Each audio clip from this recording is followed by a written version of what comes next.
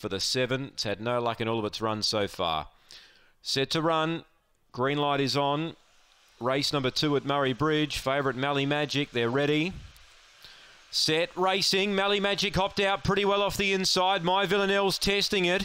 The inside third Spring Flora is getting clear. My Villanelle's. Finis Flash ran on, going past it. Ferocious Steve, and dropping out now was Mally Magic, who copped a check. My Villanelle led by 2. Ferocious Steve's after it. Finis Flash runs on from the back. My Villanelle is clear. Ferocious Steve, Finis Flash run on, but My Villanelle, she deserved that win, and she won by 2. Ferocious Steve, Finis Flash, Spring Flora, and this favourite Mally Magic, well, it dropped out sharply, and it's run, I think, last in the field of 5.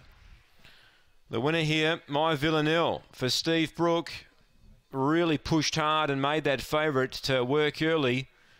She pushed on and found the lead. She drew clear. Ferocious Steve ran on from the back, and Finis Flash has again ran on, and it's got 3rd. 5's got 4th, Spring Flora. So the favourite run last year, Mally Magic, heavily backed, 2 lengths by a head. 2 lengths by a head, 3.77 early, 16.32. Run home 8.98, 4.875, My Villanelle, and she deserved that. 4 recent seconds. She was stepping out of the 4.55 for the first time, but she's done it well, and she's run pretty good time too. 25.77 is not bad going for a greyhound that's had a handful of starts.